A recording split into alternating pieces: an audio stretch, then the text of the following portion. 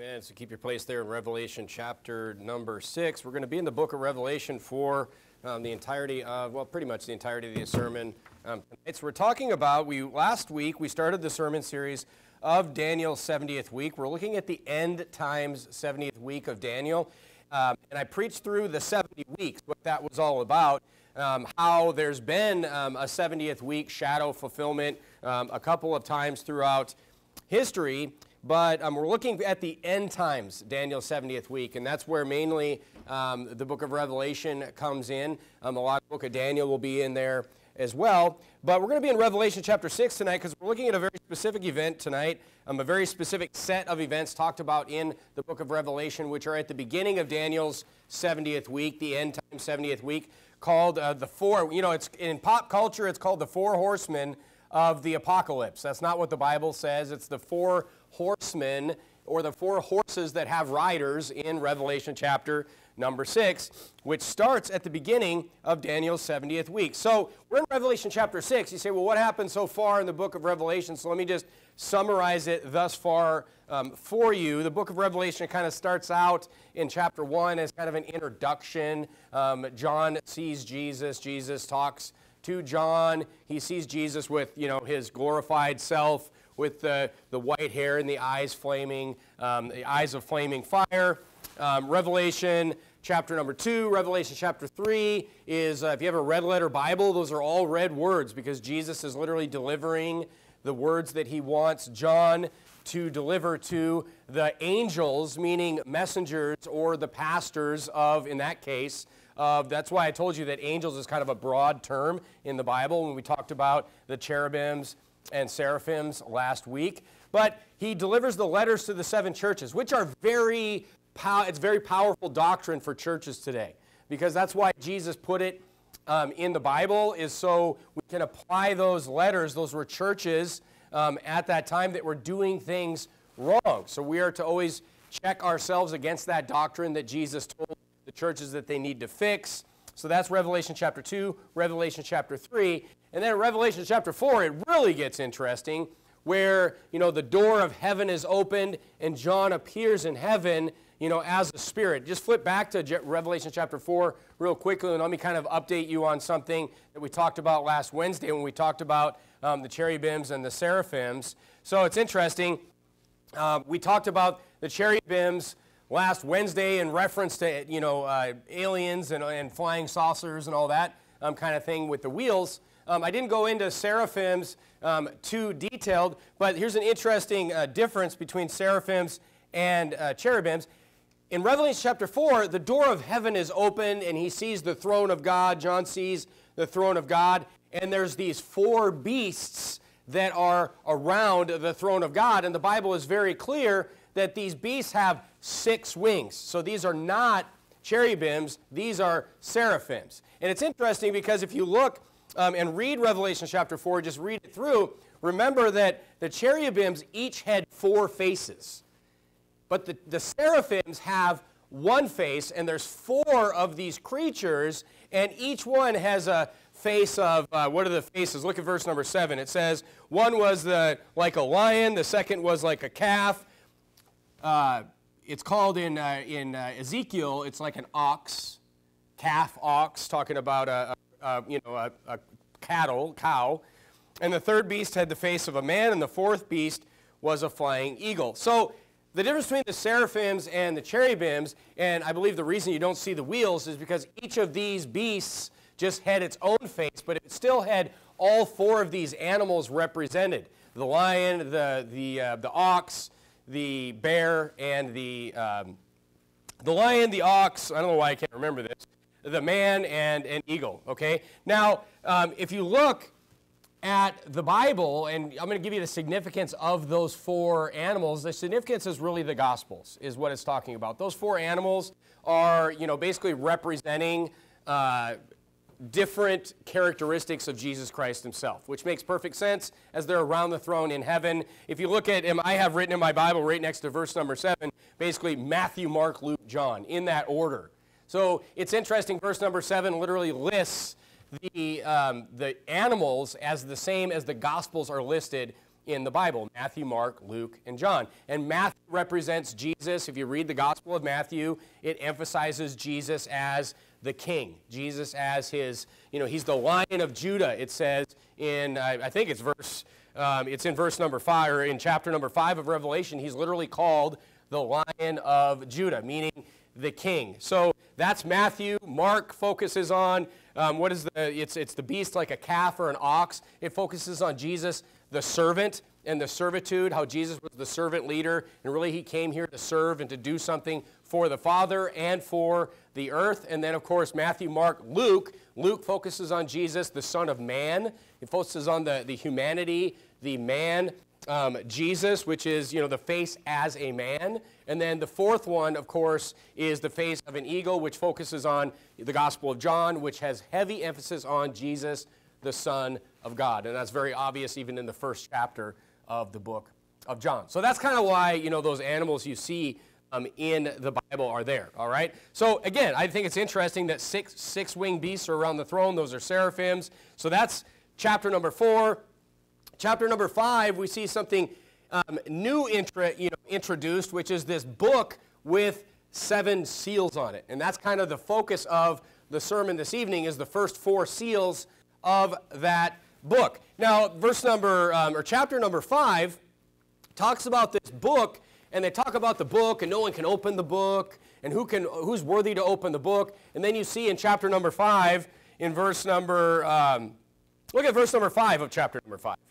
It says one of the elders, in verse number 4, chapter number 4, by the way, you also see, this is interesting to me anyway, you also see these 24 elders around the throne. So you see the 4 beasts, and you see these 24 elders around the throne with crowns on their head. Now, what's interesting, and I'm not going to get too deep into this evening, is most people that I have asked to explain, when I was in an old IFB church, when I've asked to explain the rapture and end times things, tell me that the 24 elders around the throne here, that is the rapture. That is, which I don't even know what to say about that. That doesn't make any sense on any level, okay? It's 24 elders, specific people around the throne. It's obviously not every believer that was on the earth at that time when Jesus came to get them and bring them back. But I've been told that several times by old IFB people in churches and also pastors, all right? So that's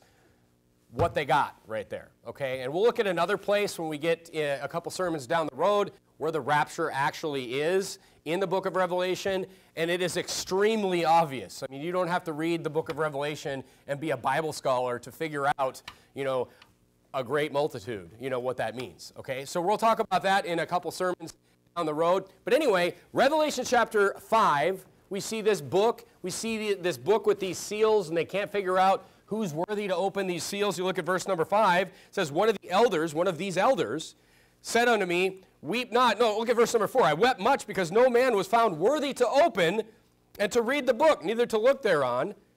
And one of the elders said unto me, weep not. Behold, the Lion of the tribe of Judah, the Root of David, hath prevailed to open the book and to loose the 7 seals thereof. So you have this book, and it's sealed with 7 seals. You ever think about like a scroll or something that's sealed with the king's, the king's stamp and with the wax seal? It's these seals need to be opened in order to open this book. And when he had taken the book, the 4 beasts and the 20 elders fell down before the Lamb, having every one of them harps and golden vials full of odors, which are prayers of the saints. And it says, thou art worthy to take the book, look at verse number 9, to open the seals thereof, for thou wast slain and hast redeemed us to God by the blood out of every kindred, by thy blood, out of every kindred, every tongue, and people, and nation.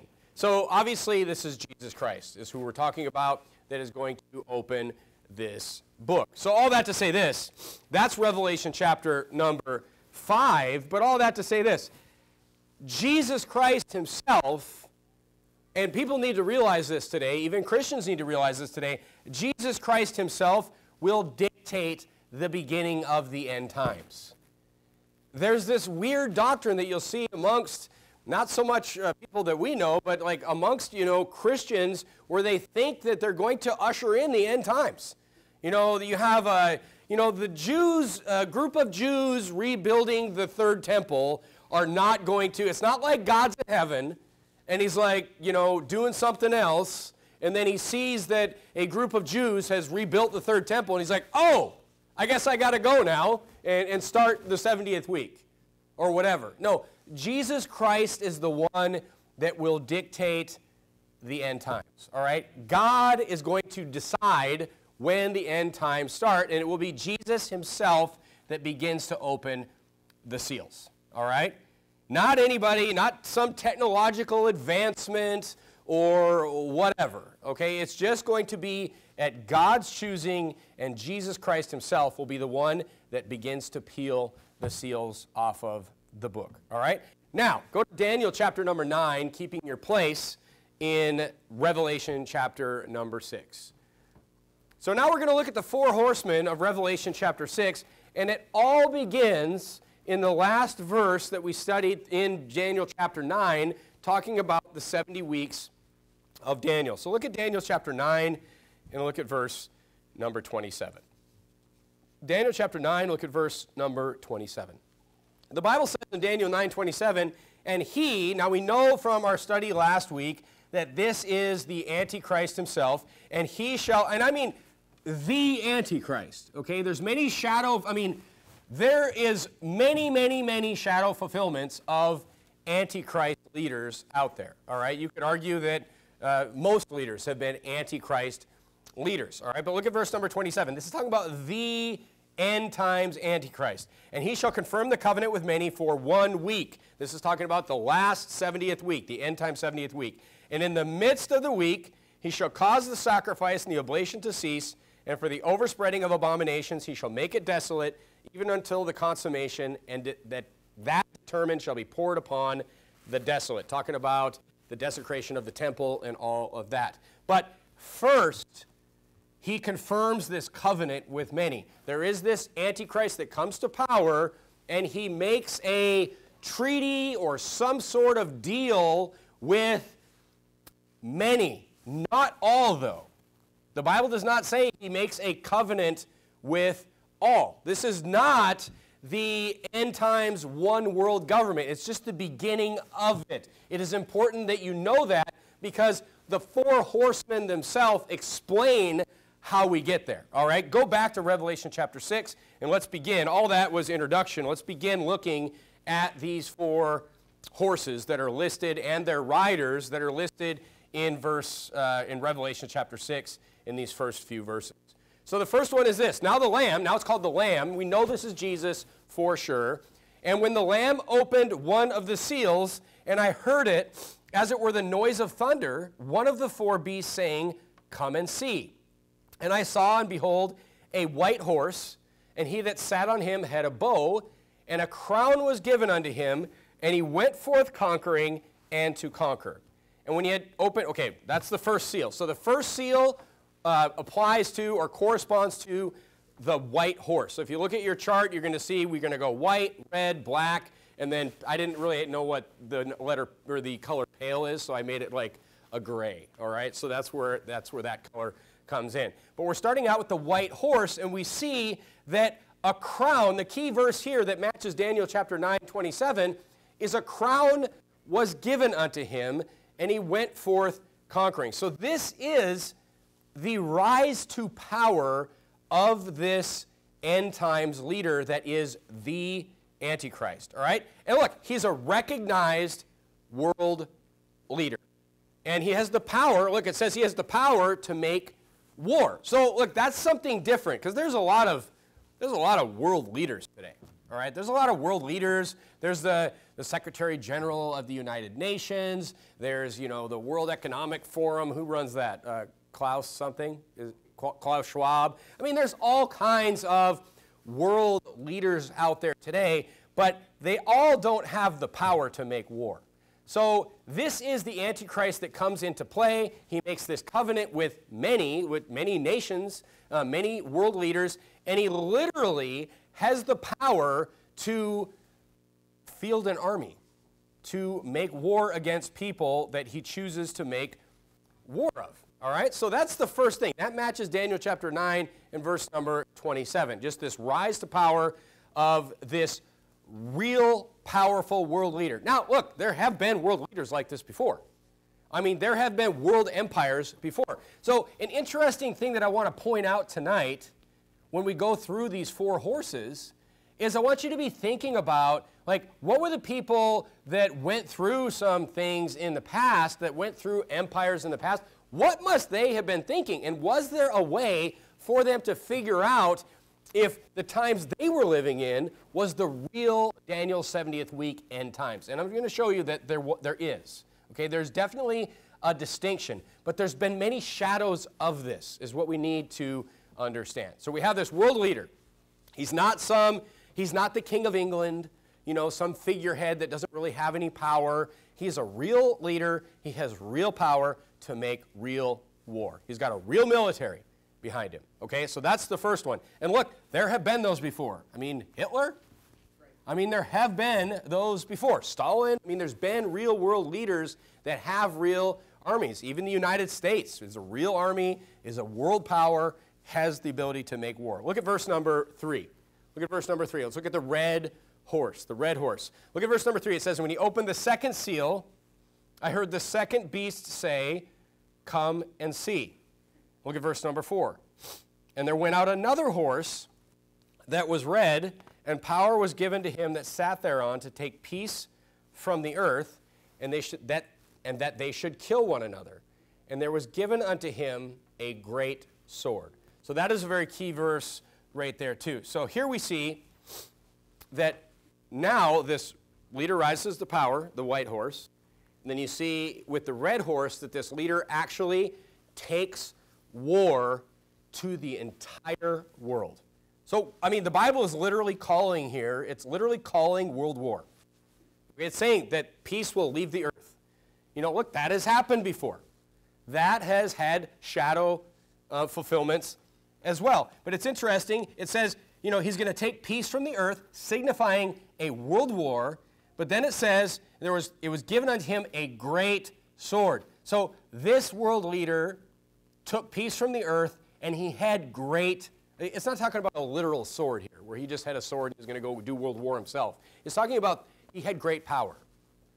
Okay, he had the ability to make great war. And I mean, look, most people agree that the next, and I'm going to kind of prove that to you tonight just through just logical analysis, but most people believe and most people understand that the next world war will involve nuclear weapons. Like pretty much 100%. Once the world goes to war again, because here we see this Antichrist has a covenant with many, it implies that he wants a covenant with all. But in order to get from many to all, he has to go forth and conquer. Now look, here's another interesting thing.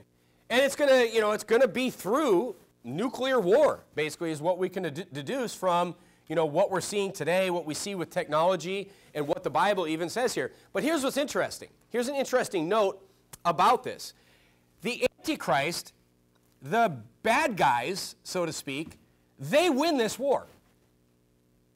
I mean, I don't want to be the bearer of bad news, do you? Look, God wins in the end, but when it comes to the Antichrist going forth to conquer with this great power, he wins this war. So, I mean, there's a lot of people out there today like that have been talking about nuclear war and World War III and all these things in the last few months, and, you know, you'll hear things like, no one wins a nuclear war. And I mean, I get that. I understand why they're saying that. Like, no one wins a nuclear war. But here's the thing. The Antichrist wins this one. He does accomplish what he was trying to accomplish. So the question is, you know, we've seen shadow fulfillments of this before. We've seen world wars before in just the last 120 years or 110 years or whatever. There have been 2 world wars. So how could people have known that Hitler, if you just think about that time, when Germany was just going forth to conquer, how could people know that Hitler wasn't the Antichrist? And I'm going to explain that to you this evening. Go to Revelation chapter 6 and verse number 5. So we see that here the Antichrist rises to power, white horse, And then the next thing is he actually uses that power to go to war and take peace from the entire earth. That's the red horse. Okay, now let's look at the black horse, which is the results of this war. I mean, I'm glad that God gives us this detail in the black horse. It's not good news, but it definitely shows us that, you know, these past world wars that we were in were just shadow fulfillments. They weren't the actual end times Daniel's 70th week. They weren't the end times Antichrist. Look at Revelation chapter 6 and verse number 5. The Bible says in Revelation 6:5, it says, "And when he had opened the third seal, I heard the third beast say, 'Come and see,' and beheld, and lo, a black horse. And he that sat on him had a pair of balances in his hand." Okay, so this is something different. "And heard a voice in the midst of the four beasts say, 'A measure of wheat for a penny, and 3 measures of barley for a penny, and see thou hurt not the oil and the wine.'" Now, hopefully you all listened to Brother Trevor's sermon a few weeks ago. You'll understand what this means, but I'll just explain it to you. Turn to Matthew chapter number 20. So it says, let's just look at that first statement. It says, so we see the Antichrist has risen to power. He's taken peace from the whole earth. And then it says, now we see a pair of balances in the hand of, you know, the rider of this black horse is this guy that's holding balances in his hand, and the balances show that a measure of wheat is a penny. You say, well, what does that mean? Look at verse number 20 and Matthew 20, verse number 2. This is the parable of the laborers. And the laborers that, you know, some worked for many, many hours, some worked the whole day, and then even those that just worked 1 hour got a penny. It's a reference to salvation. It's a reference to people getting saved, you know, at that last minute or whatever. There's lots of different applications of that parable. However, I just want you to look at verse number 2 to make my point here. It says, when he agreed with the laborers for a penny a day, he sent them into his vineyard. So even the people that started working in the morning, he said, I'm going to pay you a penny a day. So basically, a penny signifies a day's labor. All right, now, what does a measure of wheat, you know, signify? A measure of wheat is, you know, I don't know, a quart of wheat or whatever it is, but basically what you're seeing here is that a day's provision of food costs a day's labor. That's what the Bible is telling you in Revelation chapter number 6. Now, all the men here and all the ladies that know what your husband makes every day, just do the math on that. Just be like, what do I make every single day? And what if I had to go to work every single day just to feed my family for that one day? It's basically saying you have to work to survive day to day because that's what things are going to cost. I mean, the Bible here is talking about massive inflation, is what it's talking about. And it's talking about, you know, when it says don't hurt the oil and the wine, it's talking about these things being scarce, being precious. It's like protect them, take care of these things. They're hard to get. I mean, so the Bible is literally here talking about how expensive things are getting. During what? During this time where peace has left the earth and the Antichrist is going forth to conquer with this great sword or this great power. Now look, inflation is basically dependent on supply and demand. And it's totally understandable how this could happen during such a great war. I mean, probably the best, simplest explanation of inflation that I've ever heard is that inflation is when you have too much money chasing too few goods. So that shows you right there that two things could cause inflation. Look, we have inflation today. We have inflation in the United States today. I'll give you an example. I went out and I bought OSB sheets the other day. And last year, I had a project where I bought OSB 4x8 sheets. They're kind of like plywood, not really, but they're cheaper plywood, basically. I went out, I had a project 1 year ago. 1 year ago. It was my infinity shed that everybody would hear me talking about all the time. And I bought these same these OSB sheets, and I remember specifically, because I budget out my projects, and I try to, you know, I don't want to be the guy that was building a tower and then it's like, oh, you know, I built a third of my tower and now I'm done. So I budget out things, and these sheets were $12 a sheet last year. I went and I got them on Friday, and they were $24. So that's 6% inflation if you do the math on that. Isn't that what oh no, actually the government tells us inflation's 3%, right? I mean, I just went and looked at a fishing pole that used to be, I always look at this fishing pole. Jacob and I went to Big Five Sporting Goods just a couple hours ago, and I always look at this fishing pole because I'm always like, I always like that fishing pole. I just look at it. It was $120 usually when I look at it. This year it's $157. If you do the math, 3%, 120, 157. That's government schooling math right there, okay? So the point is, we're seeing inflation today, all right? But it doesn't take us a day's labor to feed our families, all right? Thankfully, all right? So the Bible here is calling out massive inflation. You have too much money chasing too few goods. The reason we have inflation today is the first one, because we have too much money. Because the government just prints money and they just make more money instead of being responsible and spending what they have in their from their tax base. They just want to give money to everybody. Politicians are cowards. This is only going to get worse. All right? Just to give you a heads up there.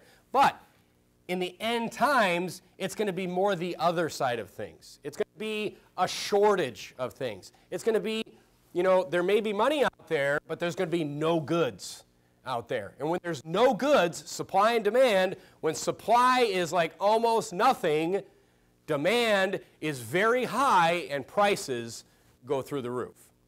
All right? So that's what's going to happen. Look, and this has happened in wars before. I mean, this happens in every emergency. There's some kind of shortage of anything, right? Remember toilet paper? Wasn't that weird? Wasn't that strange? Like nobody cares about steaks and hamburger, but all the toilet paper's gone for some reason. I mean, I was just like, this is beyond bizarre here. You can survive without toilet paper. But anyway, that's beyond the scope of this sermon. Anyway, so the consequences of war is what we are seeing with the black horse. We're seeing the consequences on what?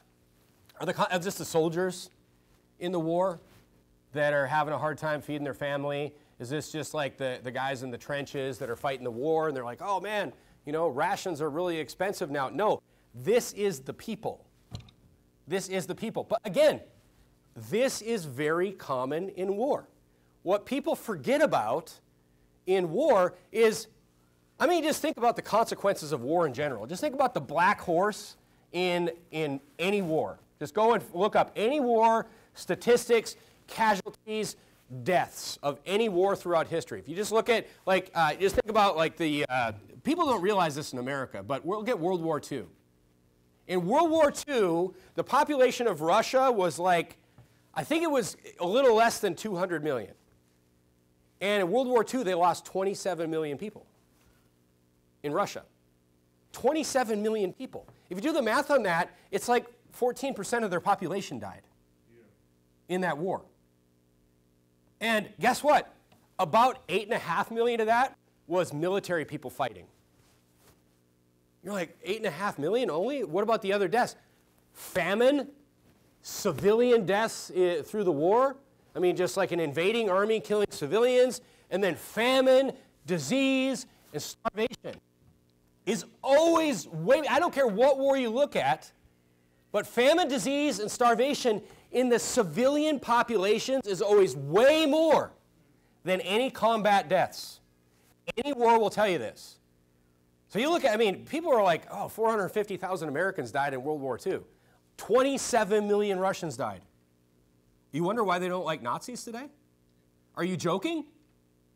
They don't, they remember this. Imagine how World War II, we have, my generation has grandfathers that fought in World War II. Many of them are gone now. Both of my grandfathers are gone now. But you think about, just 14% of the population. That means everybody knows somebody that died in that war. Probably everybody has relatives that died in that war. When you start looking at percentages that are that high, it's 1 in 7 people in the nation. You think about that. But look, again, back to my point. Famine, disease, civilians killed is always a way bigger number than combat deaths. That's what you're seeing with the black horse. You're seeing just the consequences of war on the whole entire general population. Combat, is just a scratch on the surface when it comes to wars, all right? Go back to Revelation chapter number 6. Go back to Revelation chapter number 6, and now we get to the horse that, pop culture, likes the most, right? The pale horse, all right? The pale horse. But the pale horse, and I grew up in the 80s, and my dad loved Westerns, and I've seen every John Wayne movie, and I've seen but guess what, folks? The pale horse is not Clint Eastwood. The pale horse is not Kurt Russell. The pale horse is literally death. It is talking about the death of a significant portion of the world. Look down at verse number 7 of Revelation chapter number 6. So we see the white horse is the rise to power of the Antichrist. We see the red horse is that Antichrist taking that power to war with the world, taking peace from the earth with the power that he has. And we see the black horse, we see the consequences to the population of the world. Things are scarce, things people need, they can't get them, they're too expensive, there's nothing on the shelves, all of those things. All right, look at verse number 7. It's inevitable that this next horse is coming with conditions like they are. Verse number 7, it says, he opened the fourth seal, and I heard the voice of the fourth beast say, come and see. Verse number 8, and I looked, and behold, a pale horse, and his name that sat on him was Death, and hell followed with him. And power was given unto them over the fourth part of the earth to kill with the sword, and with what? With hunger, and with death, and with the beasts of the earth. So here we see that, people look, when the beasts of the earth are overtaking people, people don't have resources, they don't have supplies, they don't have electricity, they don't have food, they don't have water. Like literally the animals are retaking, the earth at this point. But it's widespread death. A quarter of the people on the earth are killed. That is a major difference right there between this world war and all the other world wars. So that is like a main indicator that we could look at if we were in, World War II times, we were in World War I times. We could definitely look at that and we could say, okay, this is not, a quarter of the people on the earth are not being killed here. All right, we can see that. But look, today the population of the earth, just think about these numbers for a second. Like whenever I like, probably the biggest war I read the most on, and I still do, is the Civil War. And I don't know why, I just like reading about the Civil War. It's fascinating to me. But honestly, when you read about World War II, especially, you really have to kind of dose yourself on reading about that, because there's just like the numbers of people that are killed in mass graves and all these different things in all these different countries, they're mind-boggling. But even those numbers are, nothing compared to these numbers here. And I'll show you that. Today, the Earth's population is about, let's round to billions, all right? So it's about 7.9. We'll just round it. We'll say 8 billion. We're talking about 2 billion people are going to be killed in this war. I remember, I don't remember this, but I've heard about this in 1968. The world population is 8 billion people today. In 1968, the world population was 3.5 billion people. Okay, so it was like less than half of what it is today. And in 1968, there was this huge book that came out called The Population Bomb, and it drove this huge movement of like the world is overpopulated, and we're all going to die, we're going to starve to death. It was kind of the global warming of the day, and people just went crazy, like there's just not resources enough, we're going to run out of oil, we're going to run out of gas, we're going to run out, we're going to run out of food and all this stuff. But actually what happened was the more people that were on the earth, first of all, we're not going to end it. If people don't believe the Bible, they don't understand that truth. We are not going to end the earth. By, driving my Jeep that gets 12 miles to the gallon is not going to end the world. All right? It is God that's going to end it. The world is resilient. God will decide when it ends. But anyway, what's interesting is the more people that came on the earth, the more efficient everything became. Crop yields went up. I mean, I remember even my grandpa's generation helping my grandpa harvest, and I still remember the numbers. It was like he would go and he would farm a wheat field, and he would get 30 bushels to the acre of durum wheat. And that was a really good crop. Now, if you're not getting 70, you're not farming right. And you say, why is that? Because machines have made things more efficient. You know, not only have, you know, has science and fertilizer and things like that gotten so much better, but, I mean, it's just, even the delivery of goods has become so much more efficient. And look, that takes people to make that happen. You know, Amazon's not operated like by some computer. There's people that make that happen. We know some of them. But there's people that make that happen. Because there's so many people, now we have this great efficient delivery system around the world. We have this great mechanism for supplying all these different goods all across the world. Isn't it fascinating that you can order something like from your computer at your house that's made all the way across the world, and it can literally be at your house in like a day, sometimes the same day? I mean, but we have 8 billion people here. And people in California, you know, you can see why some of these ideas come from California. I've heard Bible-believing saved Christians be like, man, we're running out of space. We're running out of room. You just need to drive east for about 3 hours. That's all you need to do. And you're just, pretty soon, you're going to be like, oh, we're running out of land. And you're going to be like, where did everybody go? I haven't seen a person or another car for 2 hours. What's going on here? I mean, you get into states where it's like, next exit, 40 miles. Get gas now. You ever driven through Kansas? I mean, we used to drive through Kansas all the time, and I would want to drive through Kansas at nighttime because it looks the same at night as it does during the day. All you have to worry about is deer, hitting deer. But anyway, that's not really the point of the sermon. But look, go back to World War II. The population of World War II was 2.3 billion. It's 2.3 billion people. The total deaths in World War II was, I mean, if you want to, it's hard to get the exact numbers, but if we just overestimate, total deaths in World War II are about 80 million. So 2.3 billion, which is 2,300 million, and then you look at, you know, 80 million people, that's about 3.5% of the population. 3.5%. Look, that's a lot of people, but it's not 25%. It's not even close. If you do the math on World War I, it's even less. It's like, I think like 40 million people died there. The population is estimated at like, you know, they don't even really have good population numbers for the world then, but they estimated it like just a little less than 2 billion. It was like 2% of the world population died in World War II.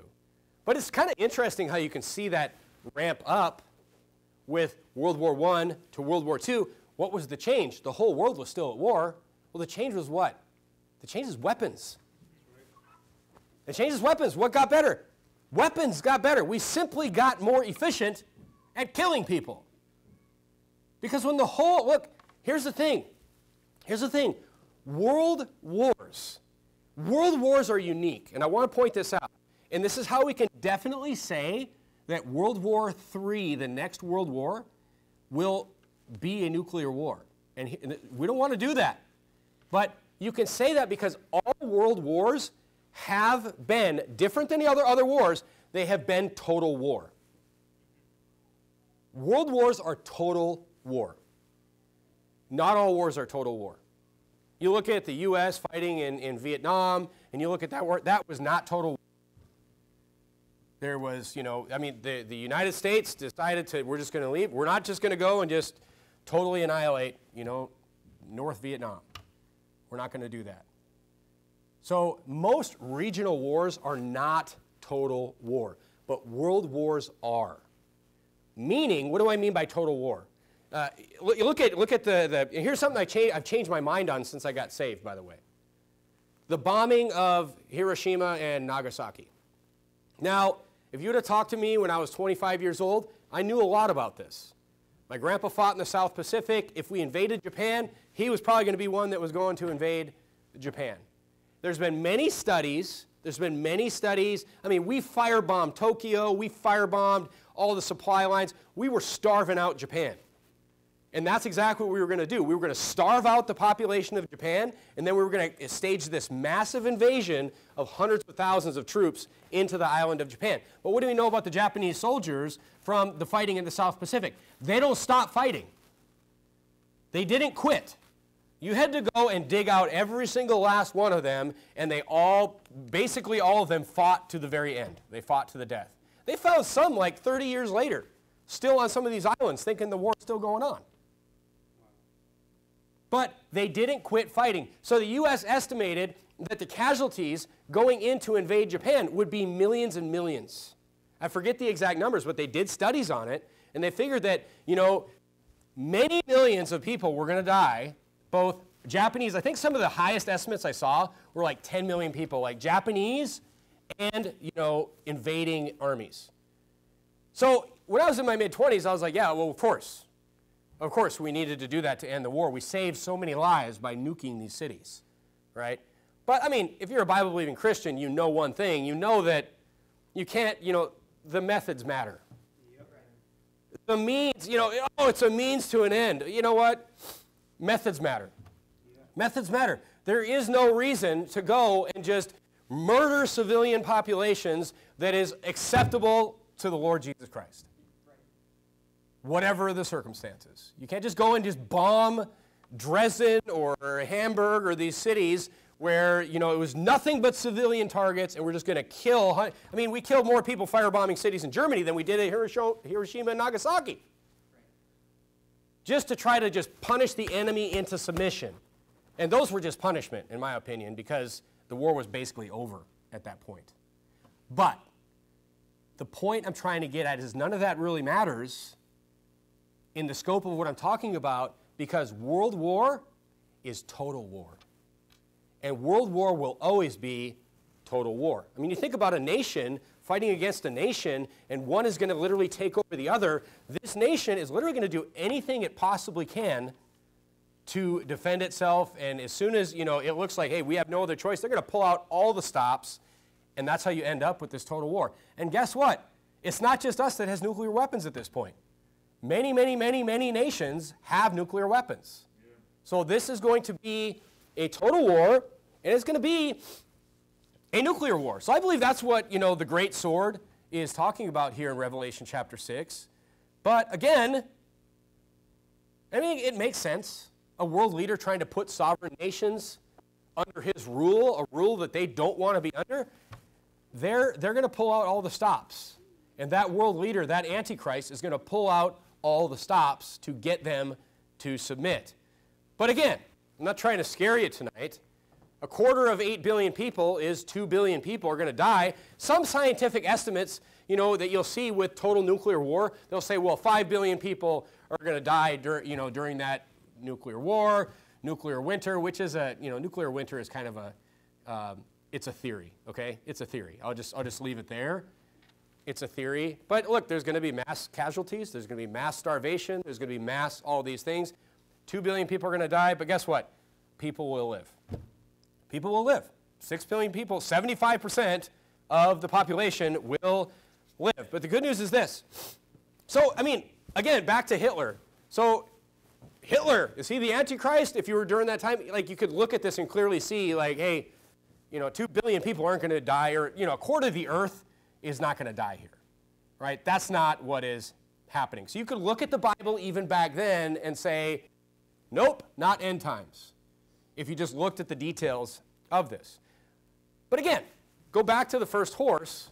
This is not something that is going to happen overnight either. We haven't even seen this world leader come on the scene. We haven't seen a world leader that has this kind of power to make, you know, all these nations come together and go to war against the rest of the world. So we'll see this leader rise to power. That's the white horse. We will see him make a covenant. We will see some people going along with it, some people not. We'll see many people, the Bible says in Daniel 9:27, going along with it, some people not. Then we will see this war ensue. See, so the study of the end times is really a study of a timeline. You really have to pay close attention to what is going to happen first, and then next, and then next, and then next. And then the Bible gives us this great detail about numbers, about things that are going to happen, all the way down to the economics of the situation. So it's all about God's timeline as well, all right? So all this, by the way, is leading up to God's wrath and judgment upon the earth. So this is just evil men. There's a reason it says death and hell followed, because most people, when they die, are going where? I'm not happy to report that, but the vast majority of people are going to die without Christ in that death. Those 2 billion people, the vast majority of those people, unfortunately, are going to go to hell. That's why the Bible says death and hell followed with him on that pale horse. So it's our job, as we see these 4 horses listed here, this isn't going to be a surprise that comes in 5 minutes. You're not going to wake up, tomorrow and then all 4 horses are going to come, in a week or something like that. It's something that's going to come over time. I do believe as it happens, if it happens in our lifetime, I hope it does not. I hope it doesn't happen in my children's lifetime or their children, my children's children's lifetime. But if these things start to happen, it's not going to be this secretive thing that just pops upon you that you didn't see. That's kind of the point of this sermon series is, number one, if these things happen, you will recognize them. But number 2, and probably the most important, is to quell people that are like saying, oh, it's happening. It's like, no, it's not. Read the Bible. It's not, the Amazon technology is not the mark of the beast, and all these things. People just see one thing. They see one shadow. They see a world leader. They see Hitler. I'm sure there's plenty of people saying he was the Antichrist at that time. And we were in the end times at that time. All right? But this is all man messing things up, the Antichrist coming in, and guess what? He's going to win this war, but this leads up to God's wrath and God taking over, and we know who, well, we'll find out who wins in the end. All right? God's wrath and judgment upon this earth. All right? This is not the judgment of God. That's another thing that people misunderstand. This is the Antichrist doing these things. This is not the judgment of God. So what's our job? Our job is to just watch. Our job, as I said this morning, is to stand in the gap.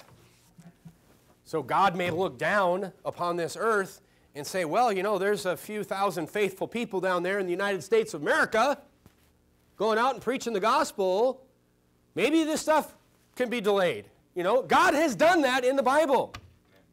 God has delayed his judgment because of the actions of leaders, of people that were choosing to stand up, preach the word of God, stand in the gap for the Lord. And that's our job. That's what we should be doing. So that's the 4 horsemen in the book of Revelation. Let's bow our heads and have a word of prayer.